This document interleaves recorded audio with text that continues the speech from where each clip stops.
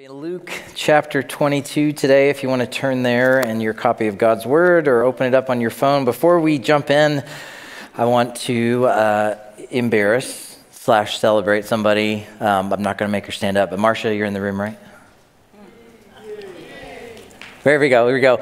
So just for a little bit of background here. So it's often that during the middle of the week, I'll be like, I wonder if that book is, and I walk down to the library, and sure enough, a book I'm looking for is right there. And this sweet lady has been doing this for over 30 years in this church, and quietly behind the scenes, praying through what books to get, thinking through curating what's on those shelves to find something for you that will spur you on in your life with Jesus, maybe grab your attention, draw you into helping you grow in Him. And that lady is Marcia Roddle, and she is going to pass the reins on to someone else. But I just wanted us to give a big, huge thank you and celebration for Marcia this morning.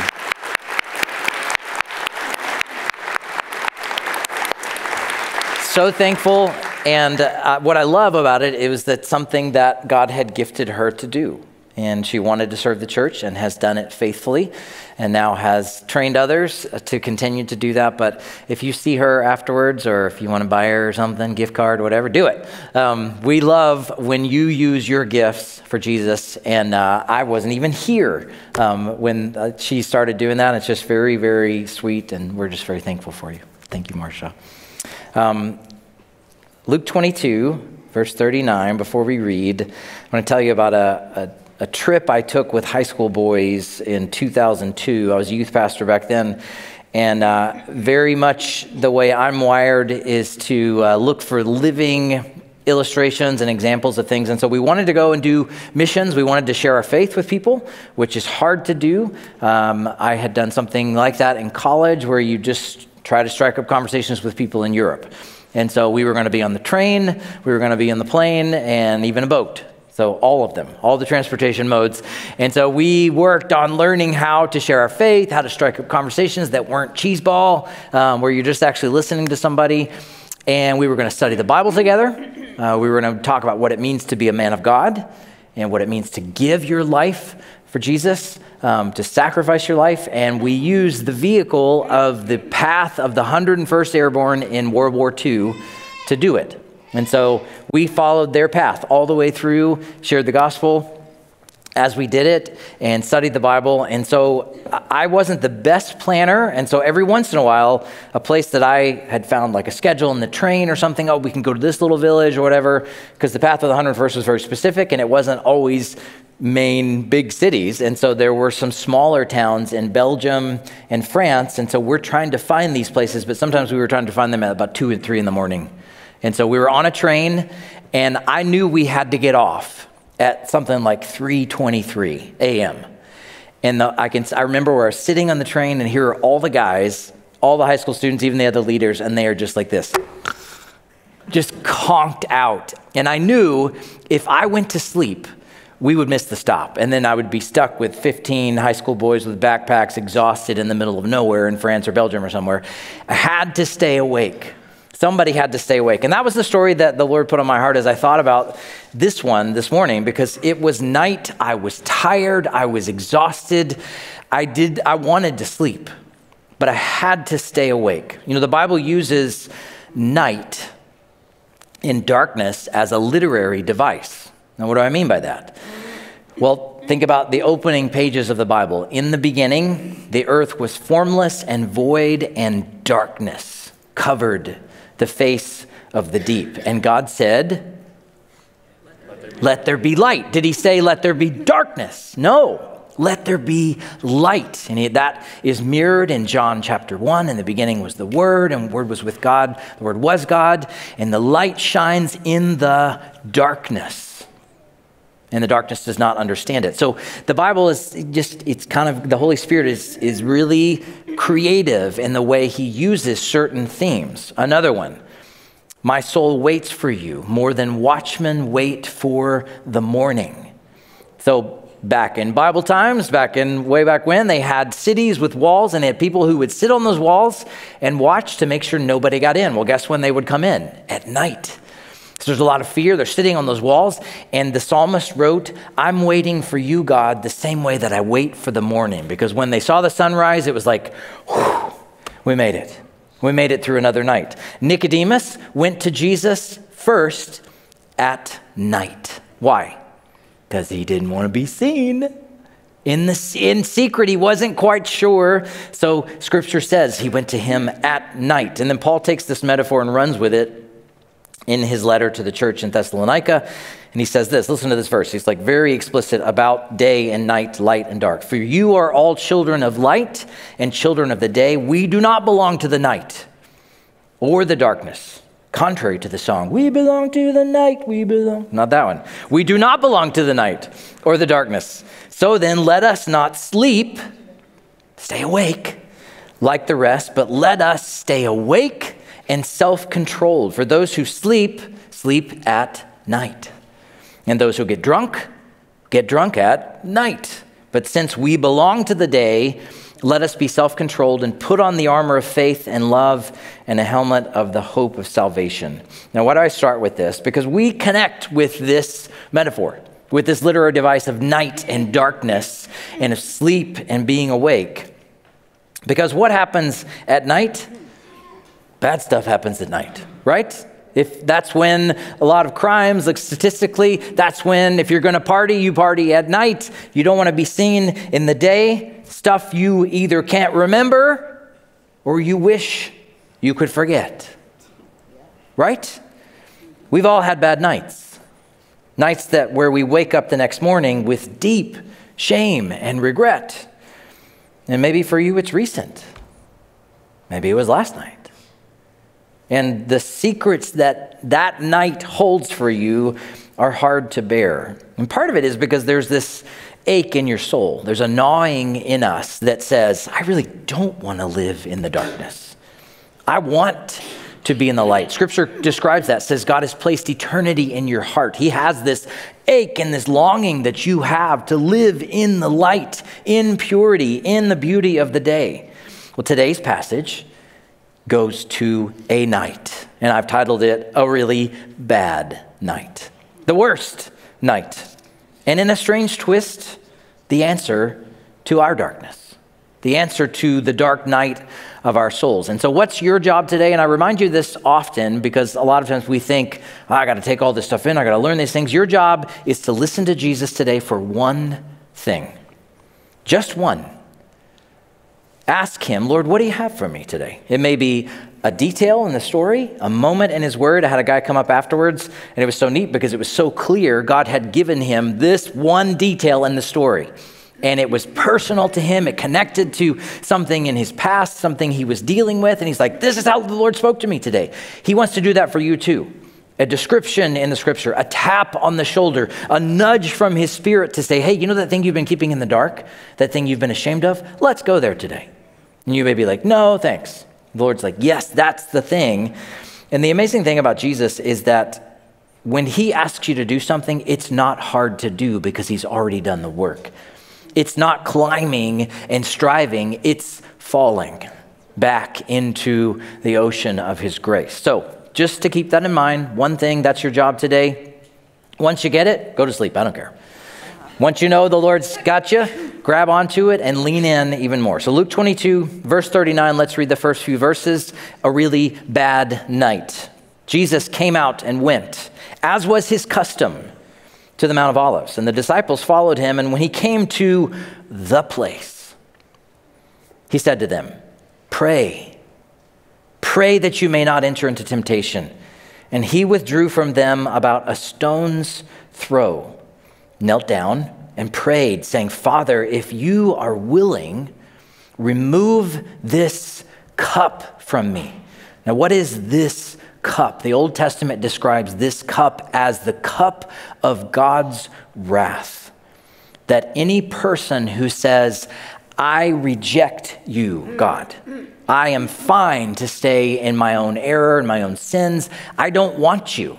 Then God says, then you will rightfully drink of the cup of my wrath, unless somebody else drinks it.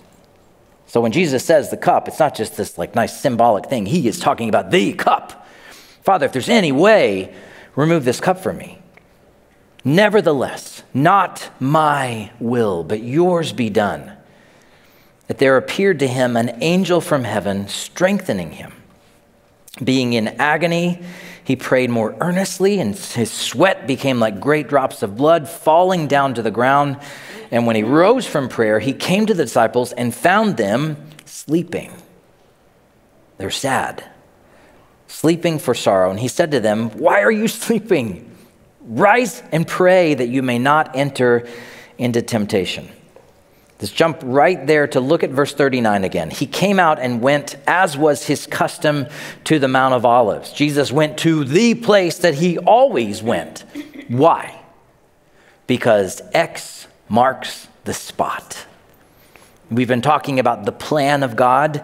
This is the agreed upon location that Jesus was to stand in the crosshairs of humanity and say, I'm ready. Max Lucado has a book, and actually, Marcia probably put it in the library for you. I think she did, because I've read it from there before. But it is called An Angel's Story. Cosmic Christmas was another name for the book by Max Lucado. It's one that I like to read this time of year, every year. We used to read it on Christmas Eve. Lucifer is in the throne room, and it's clear that God is going to earth. And he asks God the Father, where will we do battle? And God says, right there, that little town on a hill called Calvary. X marks the spot. Jesus goes there so they can find him. Now, he could have gone to Bethany. It's just another little hop over the Mount of Olives. His best friends, Lazarus, Mary, and Martha, he loved going there. Warm hospitality, and conveniently located on the edge of the Judean wilderness. So if trouble comes, I'm just going to slip into the desert. I don't have to take this on. But he doesn't. He stays close.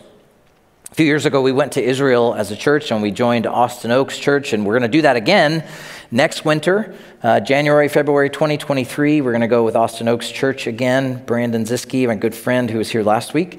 But I remember the last time we were there, Brandon was teaching in the Garden of Gethsemane. And we're sitting there, and it's down in the valley. You have Mount of Olives, Garden of Gethsemane, Jerusalem, Temple Mount. And so you can sit in the Garden of Gethsemane and you can see the walls to the temple. You can see the mosque that's there now. And you can see this path going down the side of the hill. And he just pointed out, he said, when Jesus was in this garden praying, he literally looked up and saw men coming with torches. They're walking down the hill to get him. And he stayed put. He didn't leave because this is the place. All right, fine then, Lord. This is the battlefield. War is coming. Troops are being gathered. Weapons handed out. Orders given. So Jesus musters his troops, his crack troop of disciples. And he says, here is our strategy. You ready? Pray. Well, what? That's okay. And he even says it, verse 40, pray that you may not enter into temptation. I imagine, mainly because I identify with the disciples and their struggle to follow Jesus, that some of them probably, when he said that, were like, okay. Drooping eyelids a little bit. Now, it's so late. I'm so tired. You ever had one of those moments where you're at a Bible study or at somebody's house and somebody forgets to pray and you kind of jump in and everybody goes, should we pray?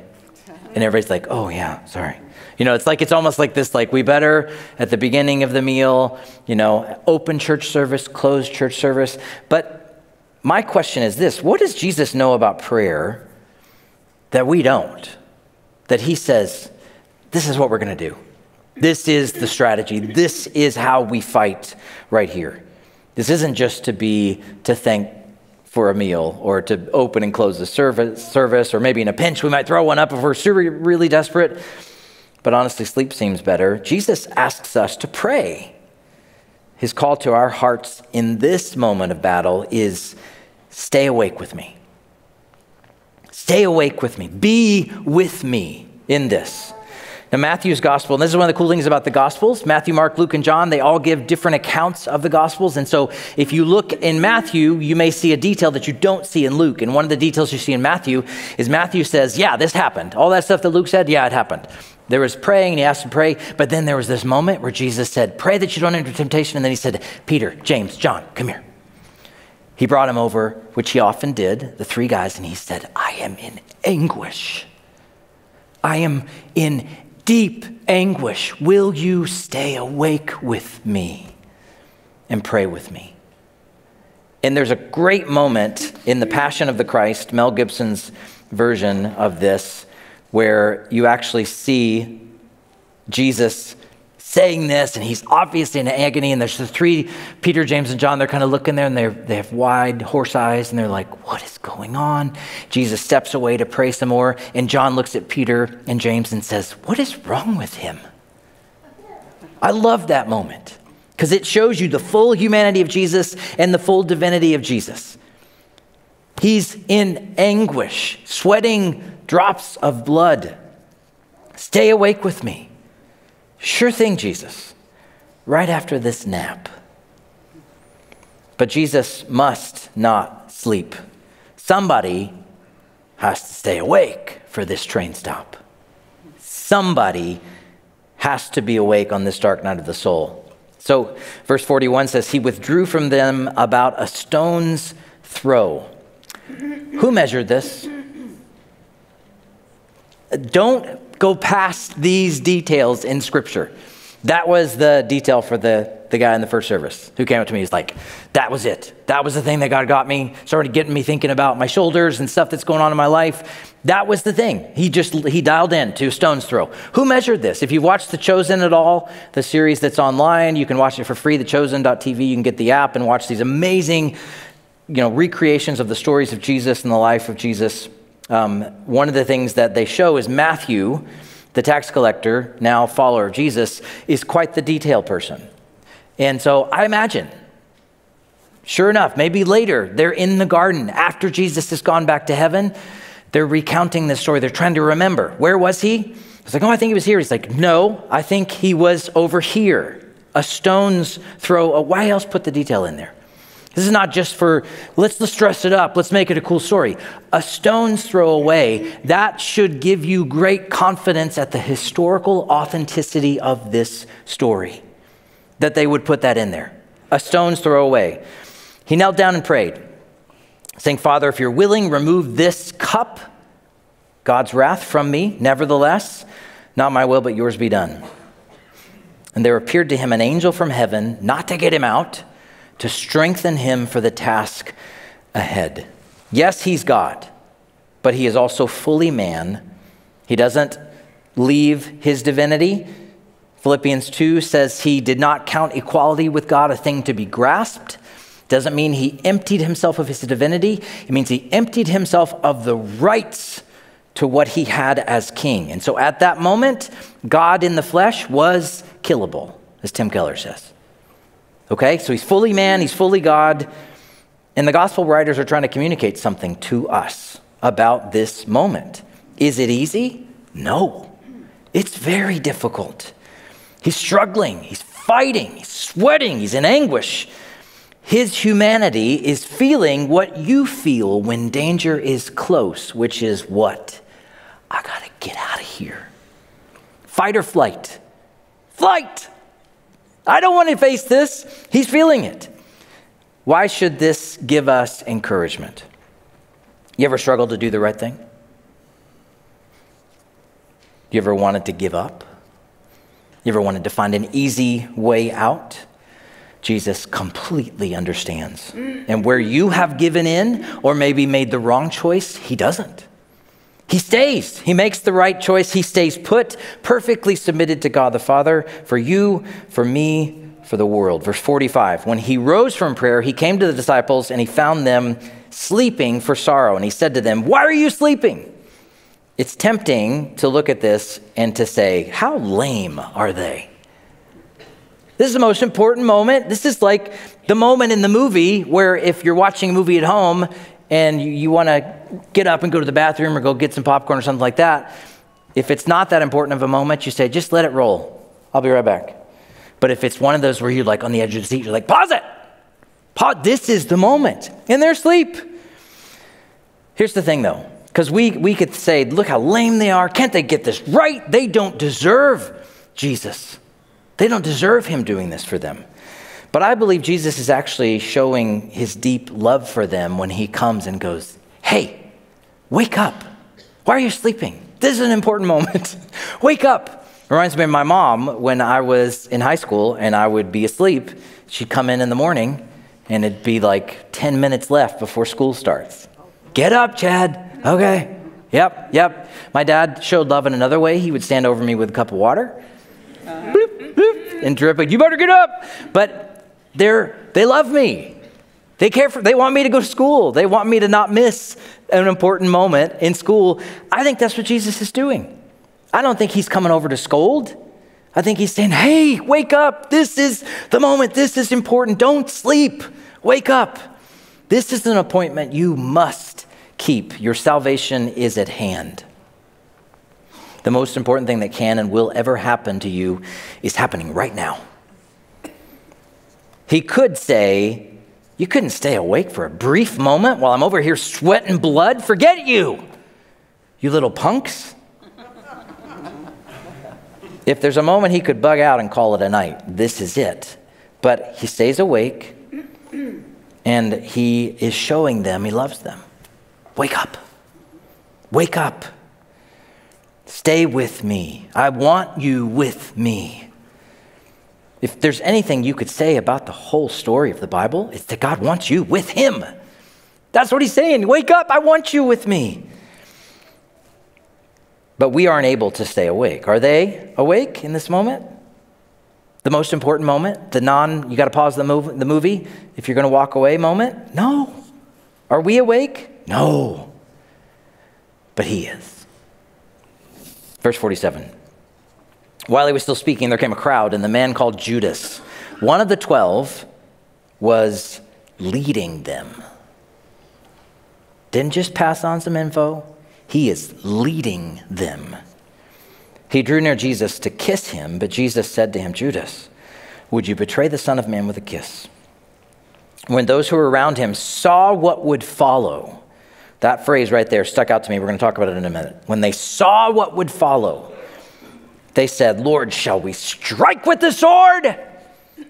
One of them struck the servant of the high priest and cut off his right ear. But Jesus said, no more of this. Knelt down, picked up the ear, put it back on, healed him. Then Jesus said to the chief priests and officers of the temple and elders who had come out against him, have you come out as against a robber with swords and clubs when I was with you every day in the temple? You didn't lay hands on me, but this is your hour and the power of darkness. So while he was still speaking, a rustle in the shadows, torches casting an eerie glow as shadows move in the dark. Can you hear Jesus' thoughts in this moment? I can. And I hear him thinking, here we go. Here we go. This is it. You know, Judas was with Jesus for 3 years. With him, listening, learning, ministering in Jesus' name. You could say that Judas was a pastor. He went out and healed people and did the miracles, came back excited, just like the rest of the disciples. We saw this is awesome. We did this stuff in your name. He broke bread with Jesus. Do you know that Judas actually knew more of Jesus' words and his stories than you do? He could give you firsthand accounts. Oh yeah, I remember that story. I could tell you exactly what he said. Eyewitness, an insider, as close as you can be to Jesus, where you could say about him, he gets it. He is one of the 12. Judas knows what this whole kingdom of God thing is about. He is with Jesus. And yet, traitor. and leading the mob. Verse 47, there came a crowd. The man called Judas, one of the 12, was leading them. He drew near to Jesus to kiss him. Could have just pointed. That's him. Why do you do that? It's not just giving Jesus location. He's taking money. He's intent on helping them get him. Maybe this gives us some insight on the difference between Judas and Peter and why his path was so far gone down a path of darkness. But it's more than just saying, yeah, that's the guy, get him. The betrayal has a twist of the knife, because what does Jesus desire from us? Close friendship, close relationship, family, to be our older brother. And so when Judas kisses him, it is a mock. He's mocking the very thing that Jesus wants, relationship with us. How about the rest of them? Verse 49, how are they doing in this moment?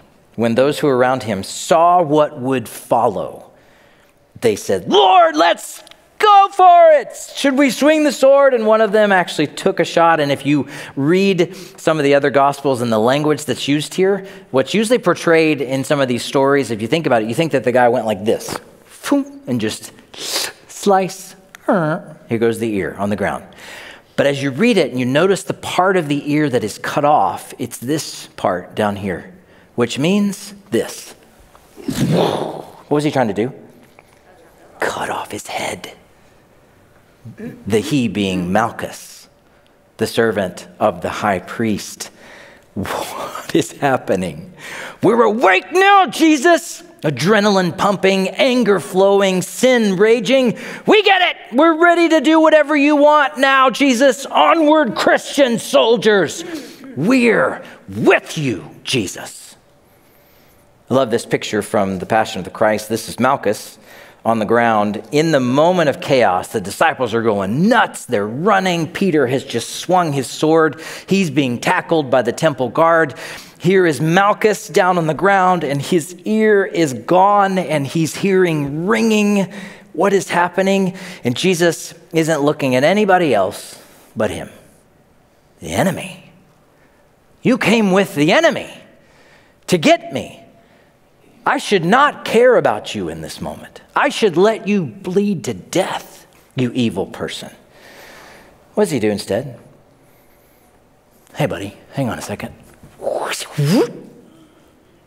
And you see it in this moment, because after they take Jesus away, one of the greatest scenes in the Passion of the Christ is Malchus is the only person left in the garden, and he's on his knees and he's going like this. I couldn't even hear that well out of this ear before, and now I can hear everything perfectly.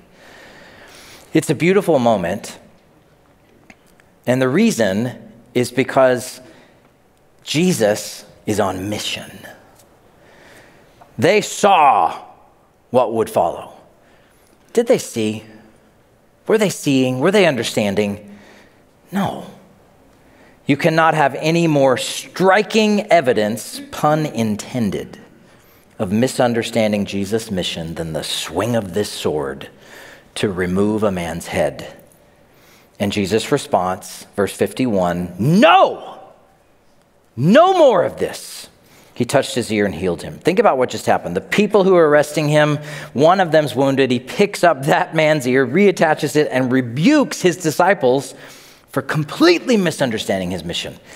How many moments in our history has this misunderstanding happened? Too many to count. Some of them have been so grievous. The Crusades. In the name of God, I'm killing you. In the name of Jesus Christ, I'm killing you. Reformation, which we would all say, hey, that's a really good thing. I mean, our Protestant faith is based on the Reformation of somebody standing up and going, no way, it's not works, it's grace. We're like, yeah, except that they had some mishaps when they started killing people too. In the name of God and of grace. Rah! Oh, misunderstanding. Philip Yancey has a new book out. One of the best authors that I've read. Autobiography about his life growing up in a legalistic fundamentalist church in the South in the 60s. the 1960s. And he said, where civil rights and people trying to argue for the rights of all people in this country, Christians should have been the first to line up and say, absolutely. He said, but my church, our deacons had cards to hang out to people of another race and anybody who was involved in the civil rights activism. And here's what the card said. We know you're not a sincere worshiper and that you're a troublemaker. You're not a child of God. You're not welcome here. Misunderstanding the mission of God. You want us to swing a sword now, Jesus? Who should we kill first? And I would say, only because my own heart has been drawn in the last year and a half, there have been some other opportunities to misappropriate the mission of God with things that have been going on in our world. That's right. Meanwhile, Jesus is picking up ears and putting them back on.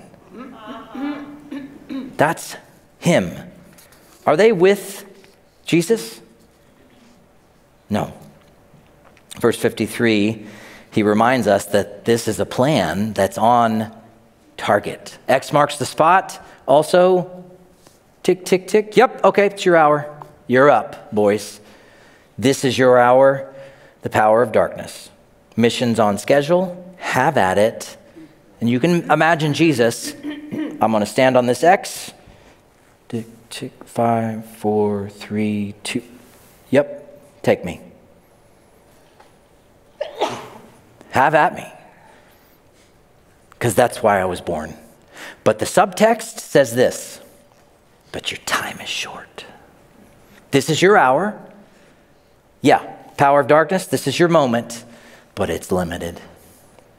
One of my favorite retellings of this moment, and that's, remember I mentioned about the Gospels and the different details, John gives an amazing detail of this moment. John 18, verse 4, then Jesus, knowing all that would happen to him, came forward and said to them, yeah, who are you looking for? Whom do you seek? Jesus of Nazareth. I am. And it's the same I am that you hear in the Old Testament when God speaks from the bush. I am. And you know what John said happened? Everybody standing with a torch and a club instantly fell back on their faces. And it's funny because John says Jesus even said, hey, I told you it was me. What are you doing down there on the ground? Take me. On schedule. He's in control. So Jesus, to this point, has asked them to stay awake. They slept. He's asked them to be with him in prayer. They slept. He's asked them to be with him on mission. They're trying to kill people. They're running. They're betraying. They're fleeing. Whew. This is not going well, is it? If we're on mission with Jesus, this is a big fat failure. But here's the truth of the gospel, and before we get into the last few verses, he is with them, though. He is with them, and he is wide awake. And he is on mission. Verse 54, they seized him, led him away, bringing him into the high priest's house. Peter was following at a distance. Listen to these details. I love them. When they had kindled a fire in the middle of the courtyard, sat down together, here comes Peter, and he's like, is this seat taken? Cool. Just want to warm myself by this fire from all you people who just tried to kill my... Never mind. What are you doing? What are you doing? Peter sat down among them. Then a servant girl, seeing him as the firelight flickered on his face, she looked close and said, hey, this man was with him. He denied it, saying, woman, I don't know him. A little later, someone else saw him and said, yeah, you're one of them. Peter said, man, I am not. Hour passes. Another insisted, certainly this man also was with him. He too is a Galilean. But Peter said, man, I don't know what you're talking about. Immediately while he was still speaking, the rooster crowed. The Lord turned and looked at Peter, and Peter remembered the saying of the Lord, how he had said to him, before the rooster crows today, you will deny me 3 times. He went out and wept bitterly. So Jesus is seized, captured, assaulted, and taken to the high priest's house. We actually got to go to this place. If you come with us next January, February, you will get to go as well. And it's very powerful because there's a prison cell underneath the house. And you see where Jesus was tied up, waiting for trial. The disciples, what are they doing at this point? Running, fleeing. It actually says one of them ran naked. Somebody tried to grab him and just pulled his clothes right off. So he's running somewhere naked in the night. I think it was John. But the camera zooms in to one. Luke wants your attention on one people. So yeah, he ran. Jesus is gone. But hey, look at Peter. What is he doing? Verse 54. Peter was following at a distance. This is another prophetic and literary device. This isn't just proximity. Peter was like 20 steps behind. Peter was following Jesus at a distance. He's not all in. And then he's sitting with people who hate Jesus. I always wonder about these details. Who gave them to Luke? Is this Peter's account? I believe it is. Let's imagine the interview. Across the table, Peter sits, dirty, sweaty, nervous, cup of coffee in front of him, eyes darting around the room, shaking. What happened, Peter? They came with torches and clubs. It was a mob.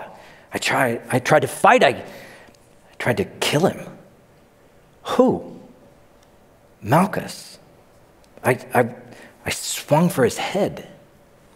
But Jesus what? Jesus healed him. He put his ear back on. And then what happened? Well, they took him. I stayed back. I distanced myself from him. I was so ashamed. But I didn't know where else to go. Where was everyone else? Gone? Fleeing into the night? Afraid? Were you afraid? Yes. But you didn't run? No. What were you doing then? Well, there was a girl, this servant girl. She was so annoying. She was all up in my face. I just wanted to see what would happen to him. Verse 56, the servant girl, seeing him as he sat in the light and looking closely at him, said, this man was with him. No, I wasn't. Someone else, you are one of them, aren't you? No, I'm not. Certainly this man was with him, for he too is a Galilean, and the other Gospels tell us that at this moment it wasn't nice and clean. Man, I do not know what you're talking about. It actually says that Peter said, man, bleepity bleep, I don't know him. Right in the Bible. And then you saw him? Yes, well, he saw me. Verse 61, the Lord turned and looked at Peter. Remembered the saying of the Lord, how he said to him, before the rooster crows today, you will deny me 3 times. No, I won't, Lord. He went out and wept bitterly. What did that look like? Was that I told you, how could you? You denied me. What's wrong with you? If you read the Bible, all of it, that's not what the look was. The look was, I know, and I love you. I got it. Hold fast, I've got it. I know, and I love you. And I've got it. The question to Peter that he got asked 3 times actually comes to all of us. Aren't you with Jesus? Aren't you one of those people that goes to that cult place over there in Pleasant Valley? Are you one of those Christian people? believes in this crazy stuff about God. And no, I don't know. Here's the truth. And actually, this is a first step to truly following Jesus. Your first answer is, no, I don't know him. Not anymore. That's like understanding of our own separation from God. There's something in me that I think I used to know him, that I'm supposed to be with him, that I'm supposed to be in relationship with him. The Bible says he has placed eternity in your heart. He puts this ache so that when you're at night and you are living it up, there's a part of you the next morning that says, why did I do that? I don't want to live like that. What is this inside of me that won't let me live like that? Jesus says, yeah, because you belong to me. And your first answer is, no, I don't know him. Well, Lord, how does this thing end? This is a really bad night if the whole thing is up to us. If this is just religious, legalistic, works-based garbage, and by that, and a lot of us have done this, one part of our life, I know I have, we think, I better do better. I better tip the scales of righteousness in my favor enough so that on the day that I die and I stand before the Lord, I look at him and I go, see, I think I got it just enough. And we hope we get in. If that's what this whole thing is, this is a bad night. Because these are the guys, these are the insiders, these are the soldiers, this is the crack troops, the disciples. They're supposed to be on mission. They're supposed to be taking down the enemy with him. And what are they doing? Sleeping, running, betraying, fighting, denying, crying. Oops. If it's all this way, it's a bad night. Peter denies him. The disciples run. They also deny any association with him. But here is the beauty of the gospel, and this is what the Bible tells us. But Jesus doesn't deny knowing them. And this morning, Jesus doesn't deny knowing you. And in this moment in the scriptures, when your soul was on the line, and the Father came to him and said, what about that one? He's a tool, Chad. Do you know him? Father, I knit him together. I made him. Yes, he's separated, but I've come to die for him. I know Chad Ellenburg. I've come for him. You put your name there. Jesus doesn't deny knowing you as his image bearer, precious and beautiful. And if that's true, this is a great night. This is a great night. On the night that we were most certainly not with Jesus, he was and is Emmanuel. God with us, standing on the X, holding out his arms, staying awake, going forth even when we deny him. God's solution to our inability to be with him is to be with us. That's his answer. I'll go there. I'll be with them to stay awake, to stay on mission of loving the world in sin and darkness, and to stay put even when we run away. And if you keep reading this book, and we're going to finish up Luke here in a couple of weeks, you know that Peter, the big fat failure in this moment, becomes one of the key pastors in the church in Jerusalem. In just a few weeks, he's going to be standing up in front of about 3,000 people saying, this is the real deal. Winner, winner, chicken dinner, Jesus died and rose and everything's great. He's going to be the guy. And you're like, really? Like of all the people, the one who denied him 3 times, he's crying, he's not even following, he's going to be? Yes. Yes, because of grace. And it would be the same with the rest of the disciples. Jesus would entrust his gospel, his grace to them. And so the question for us is, how about you? How about you? Let's pray. Lord, thank you for these moments in your word. I love the details. A stone's throw, a kindled fire, you looking into their eyes, heavy with sleep and sorrow, trying to stay awake, sweat like drops of blood. Or these things stick in my mind and my heart, and they tell me, Lord, that this is real, that this is true.